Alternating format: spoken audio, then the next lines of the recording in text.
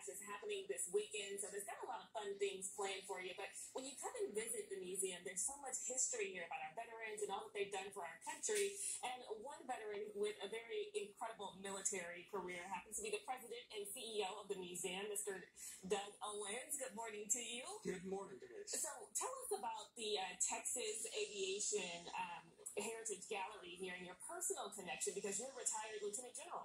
I am, and very privileged to serve the nation for a long time. We're in the Heritage Gallery, which tells the story of the evolution of aviation in Texas. And there's a lot in here that you can spend a lot of time reading about. In the middle of it is the Texas Aviation Hall of Fame. But it's right here in front of us is a picture of Randolph Air Force Base taken around 1930-31 time frame. This was one of the first duty stations I ever was at for training back some almost 40 years ago. My oldest son, who's now a B-52 squadron commander in his own right, was born when we were here. And my last assignment as a three-star general was as the vice commander at the training command. And my last home on active duty was that house right there. So we've got a personal connection to all of this history, and I'm glad to share it. As we walk through here, you can get a sense of how important Texas was to the defense of the nation, especially on this Veterans Day. As you look at all of the Army and Navy bases that were in place here during World War II, Texas played a huge role in all of this as we went on to fight and win World War II.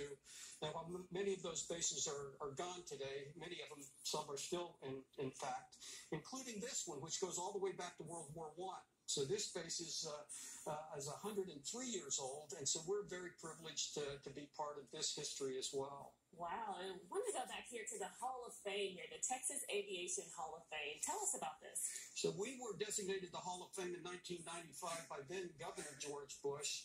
And in here, we've got 80 Texans that are enshrined that represents the best of Texas, both in terms of trailblazers, explorers, wartime aviators, leaders, and entrepreneurs. So this is a wonderful place to come and read about the human dimension of that evolution of flight in Texas.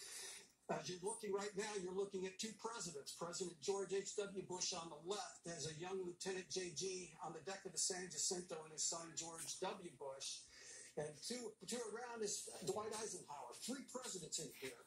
We're just very fortunate to be here and happy to have you visit with us today. Incredible. Well, thank you for your service, and we appreciate your time this morning. Again, the Hangar Bash happening this weekend, so you want to check that out. For now, I'm reporting live in the Lone Star Flight Museum. Denise Middleton, Fox 26 News.